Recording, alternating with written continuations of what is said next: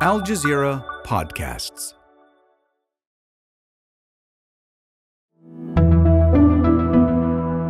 Today, more than 100 million fingers are expected to take a dip in purple ink in Indonesia's general election. One of the biggest days in global democracy. But the person who might have the most sway is Indonesia's current president, who isn't even on the ballot. So, how much change can Indonesians expect? I'm Malika Bilal, and this is The Take.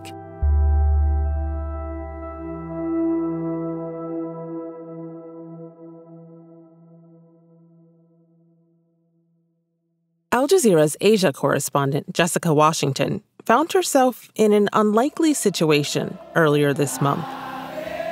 My cameraman was next to me, and it really felt like being in a mosh pit. There was dancing and cheering. She was at Gbk Stadium in Jakarta. There were many popular rock bands. We were getting pushed around because people were quite excited to see him. That him wasn't a rock star or a K-pop idol, but a presidential candidate for this year's election. I've reported on elections elsewhere, of course, and I've not really seen the kind of atmosphere that the candidates are able to achieve here in other elections. Jessica's been based in Indonesia for 4 years now, reporting on the country's thousands of islands and 3 different time zones. And her coverage around this election might not be what you'd usually picture when you think of election stories. Indonesia's vote is often hailed as a festival of democracy. There is this sense of excitement for people to be, up close and personal with the men who could lead this country for the years to come. So I've been traveling around the country, going to various campaign events for the presidential candidates. There has certainly been a sense that this is a very dynamic, energetic campaign because there are 3 candidates running for president. And I certainly do see why they like to call it a festival of democracy, because there is this rather spirited quality. Voting here is not compulsory, but Indonesians are quite enthusiastic about their democracy, and we do see that turnout is generally quite high. And now all the posters and banners have been taken down, but they've been up for the past few months, and you get quite used to them being there, seeing all these politicians' faces lining the streets. One of those faces is Prabowo Subianto. He's considered the front runner of the election, but this isn't his first time in the race. Prabowo has run for president twice before and lost. He's run for vice president once and lost. So at the last elections, 2014 and 2019, of course, President Joko Widodo won. It's official. Indonesian President Joko Widodo has been re-elected to serve a second term, and he's declared victory after the Election Commission announced official results. And the person that he was up against was Prabowo Subianto. Joko Widodo, also known as Jokowi, is the outgoing president. He's been in office since 2014, but can't run again thanks to a 2-term limit. And he has a long history of political rivalry with Prabowo Subianto. The election campaigns during those years were certainly not particularly friendly. There was definitely at least some perceived animosity between these 2 men. So I don't think that anyone could have expected that in 2024, Prabowo Subianto would be running for president with Jokowi's son standing beside him as his vice presidential pick. Gibran Rakabuming Raka is now Prabowo Subianto's running mate. Prabowo's vice presidential candidate is Jokowi's eldest son. Gibran, Jokowi's son, is quite new to the political scene, prompting criticism among people who see the pairing as an attempt to create a political dynasty, rekindling Indonesia's past. He's the mayor of Solo, and that's also how Jokowi started his political career a long time ago. And I think there's a sense that when people see Gibran, even though they don't know him very well, that they see Jokowi. It's sort of a rather interesting political maneuvering that I think definitely caught people by surprise. And if you went back and asked someone 10 years ago, do you ever think that Jokowi and Prabowo could find some sort of mutual interest, I think that would surprise a lot of people. But Jessica says Prabowo's political reasoning for that alliance is clear. The important context is that President Jokowi is a very popular man. I think many world leaders would be quite envious of his high approval ratings and how well-liked he is by the Indonesian public. And so some analysts call it the Jokowi effect, that being in close proximity to Jokowi is politically advantageous. And I think we've seen that for Prabowo Subianto. People now associate him with President Jokowi, even though, they ran against each other in the last two elections.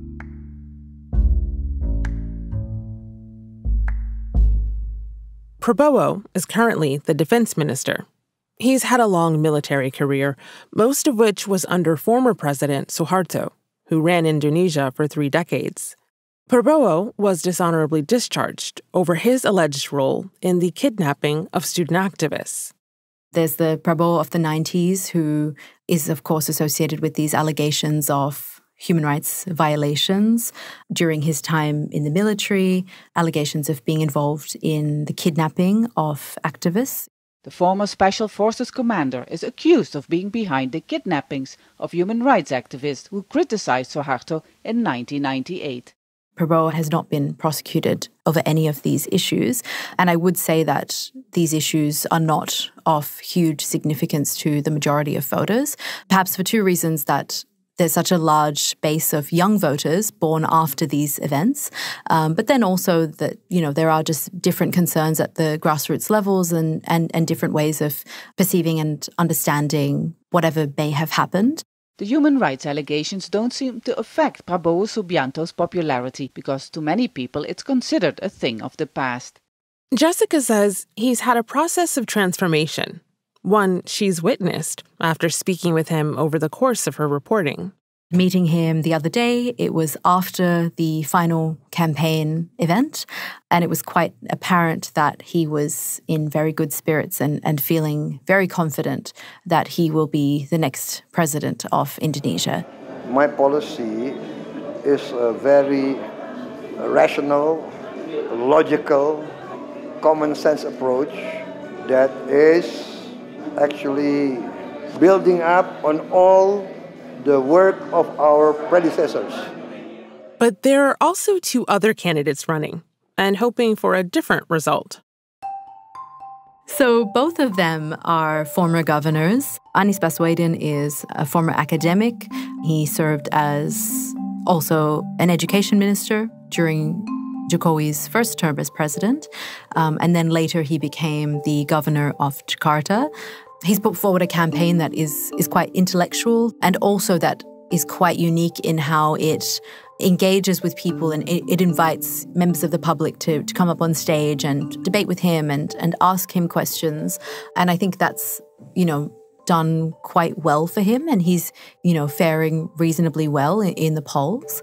Ganjar Pranowo is from the same party that backed Jokowi's presidential bids, and he is a former governor of Central Java. He's pitched this campaign of being able to understand the issues that ordinary people face because he himself has come from a humble background. And while those 3 candidates are the ones running in this year's presidential election, there's another man's name on many people's minds. If someone was to ask me what the main issue of this election is, in a sentence, I would say it's the legacy of Joko Widodo, of Jokowi. All the candidates are framing themselves in relation to him. Anies has had quite a clear campaign message of certainly not opposing everything Jokowi related, but some of the key ideas, for example, building the new capital. Metro Jakarta has a population of around 30 million people, but this megacity has a massive problem. It's sinking. The government is abandoning the capital and moving it 1,000 kilometers away, building a new city on the island of Borneo. It's a multi-billion-dollar project on the island of Borneo, relocating from Jakarta, where I am. He's sort of called into question, put forward a need to reassess the necessity of that and what money that's used for that could be used for instead. The Jokowi effect is a little more complicated for the other 2 candidates. So Ganjar perhaps would have been seen as the natural successor to Jokowi. They have reasonably similar backgrounds and, of course, both being supported by the same party. And therefore, I think he's struggled a bit with his campaign message when it's quite clear that Jokowi is not supporting him.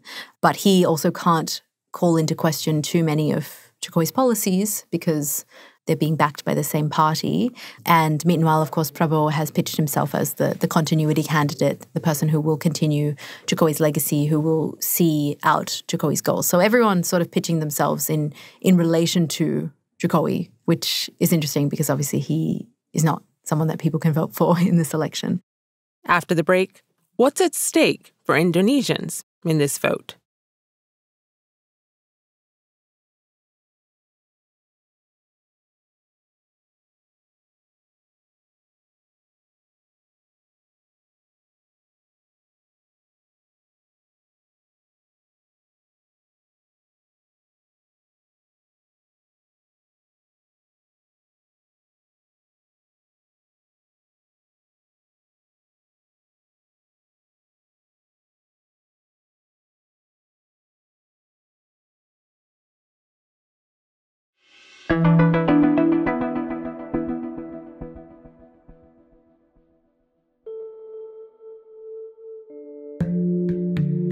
During Joko Widodo's time as president, there have been major improvements to many Indonesians' quality of life. Unemployment rates have dropped, and a new high-speed rail is now operating between Jakarta and Bandung, two of the country's largest cities. But Jessica's been reporting on Indonesians who haven't seen some of that progress. Voters living in poverty in both urban and remote rural areas make up a significant demographic. In addition, about 30% of the population is considered economically insecure, meaning they would struggle to make ends meet if they fell ill or were affected by a natural disaster. So we did travel to Plourde to meet with some voters there, voters living in poverty, and spoke to them about what they would like from this election. And their concerns are very much about the basics. Our hope is that after the election, please consider us ordinary people because we still need basic things like water, roads, electricity. It is certainly that poverty alleviation has been a key focus of this election. For the candidates, another key focus has been targeting a specific demographic. Voters under 40 make up more than 50% of the voting population. There's a large proportion of first-time voters, and many of them have concerns about education, about employment. Some of them also have concerns about the state of democracy and are wary about a process of democratic backsliding in Indonesia. And the discourse that we've seen from many youth groups is, well, you know, while we may not find ourselves represented at the highest levels of politics, this can be an opportunity for young people to have some say in the future of the country. Jessica went to a meeting hosted by one of those groups. The event that I covered was an event organized by a group called Bijak Memilih, or translated as Choose Wisely or Wise Choice. And basically, they are not aligned with any of the candidates. They have basically created this platform for young voters or any voter, really, to have a look at, well, what are they promising the candidates? And then they also organised this democracy festival in Jakarta, and thousands of young people came. And we walked in, and it felt like it was a film festival. People were quite excited to be there, and you see a photo booth, and then it's already got in the frame each of the presidential candidates. And that might sound, you know, silly, but actually it's quite a clever way to get people familiar with, well, who are these people? What do they look like? There was also, when you walk in, a booth where you could practice voting for the first time. And, you know, some of the first-time voters told us, well, I've never done this before, so I just want to make sure that I do it right. But at the same time, we have seen sort of gimmicky social media efforts to appeal to this group of young voters. Prabowo Subianto and Gibran have these cute cartoon avatars. They look like Pixar characters in almost all their campaign banners. And that sort of softens the image of Prabowo. make him seem quite approachable and even fun, like a fun uncle, rather than a former military man. The 72-year-old's dance steps on the campaign trail have helped endear the former army general to many of Indonesia's young voters. Presenting himself as a chubby old grandpa, and this attract many supports from Indonesian people. Korean pop is hugely popular here, so that's been acknowledged by the candidates. Anies has been making appearances on TikTok, and some of his supporters have given him like a K-pop nickname. And Ganjar Pranowo has been hosting dialogues with young people, meeting them where they already hang out, some of the trendy spots in Jakarta, and also appearing on cooking shows, comedy shows, TikToks. So we have seen them making these efforts. These older gentlemen, Anies and Ganjar are in their 50s, Prabowo is in his 70s, but making these efforts to appeal to young people. And again, this youth vote represents half of Indonesia's voting population. They could be decisive, regardless of whether the election goes to a runoff or is won in one round. But no matter who is inaugurated in October, Jessica says there are still questions over how much will change. I think what we can say with confidence is that all of these politicians have learned that the Jokowi formula leads to some degree of success. I think this election has also been quite a revelation in the sense that the politicians who appear to be political rivals, suddenly, years later, these ideas converge when it's a matter of political convenience. There's a bit more shrewdness about the way politics works in this country. But it's hard to say, does it actually affect the lives of ordinary people? And some people say that it might do because, if people like Jokowi so much, that is probably to do with people feeling that their lives are getting better, that they've seen the infrastructure, they've seen the development that's come with the Jokowi years. His presidency is certainly characterized by this extreme developmentalism, focusing on these major infrastructure projects around the country. So perhaps the way Indonesia changes is that the Jokowi effect continues even after he's out of office. And that's The Take. This episode was produced by Chloe K. Lee and Fahrinisa Campana, with Zainab Bezzer, Sonia Bagad, David Enders, el-Khalili, Miranda Lin, Ashish Malhotra, Nagin Oliai, Khalid Sultan, Amy Walters, and me, Malika Bilal. Our sound designer is Alex Roldan. Joe Plourde mixed this episode. Alexandra Locke is The Take's executive producer, and Ney Alvarez is Al Jazeera's head of audio. We'll be back.